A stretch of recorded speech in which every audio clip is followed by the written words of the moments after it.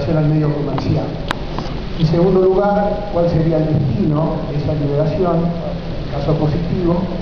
Y por último, si usted cree o estima de que respecto de este tipo de producción de eventos se requiere la existencia de algún protocolo específico en materia de seguridad.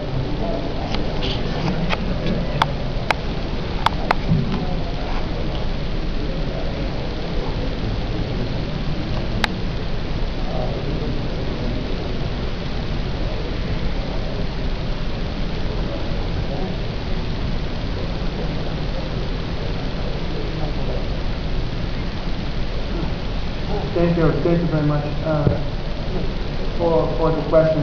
Well, I think that both Brazil and Argentina show how genetically modified crops can be a solution for countries with large extensions that need to strengthen their agriculture. And I think in the case of Brazil, there has been always a very careful consideration of all aspects related to health and the environment. We have a council in Brazil that is in charge of considering those aspects and is the authority responsible for authorizing the use of GMOs in Brazil. And our experience so far shows that we have handled very well the possible effects of genetically modified crops for the health and the environment.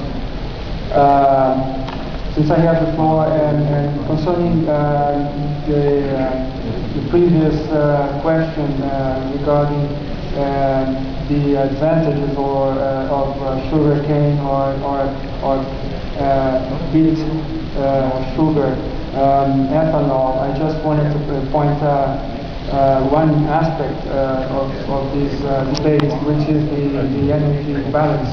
In the case of sugarcane ethanol in Brazil, we have a very interesting energy balance for every unit of renewable energy per use of fossil fuel inputs. We have in Brazil energy balance of 9.3 units of renewable energy for 1 unit of fossil fuel inputs.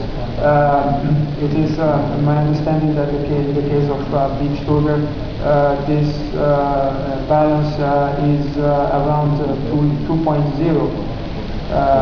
Also in terms of productivity, we believe there is a stronger productivity in sugarcane ethanol, but it's also true